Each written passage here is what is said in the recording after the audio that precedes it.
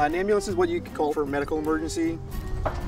If somebody is hurt, they call an ambulance. Everything from you fell down and you broke your arm to somebody having a heart attack. If somebody's hurt, what we can do is we can bring them in the ambulance and we can bring them to the area hospital to get the appropriate help they need.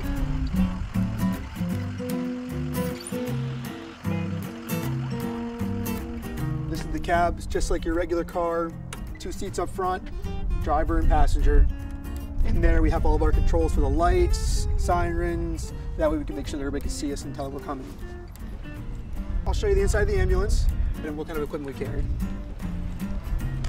Back here, this is called a stretcher, and it's basically a mobile bed. So we can take it out of the ambulance, bring it to the patient, put the patient on the stretcher, and bring them back to the ambulance. We have special locks in here, which help lock this into place so it doesn't move around.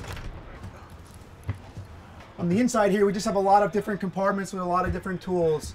Some of the things you'll see in here are like gloves, basins, just in case somebody gets sick, different size blood pressure cuffs.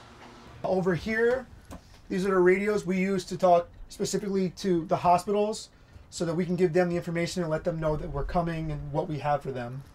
We also carry oxygen masks so that if we need to give somebody oxygen because they're not breathing well, we can give them oxygen through a mask. Over here is just basically a lot of tape and what's called gauze. We use the gauze to cover up wounds. Somebody gets a cut, we can cover it with this to make sure that it doesn't get an infection.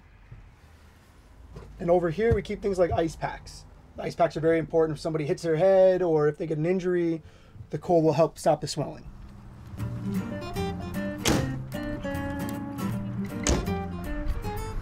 So basically in this compartment here, we have our backboards.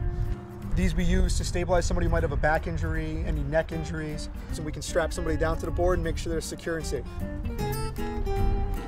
Any sort of medical emergency, if you call 911, that'll go to a dispatcher. The dispatcher will notify the ambulance, so make sure when you call 911, know where you live, know what your address is, maybe know a phone number that somebody could call you back at, and tell them exactly what you need.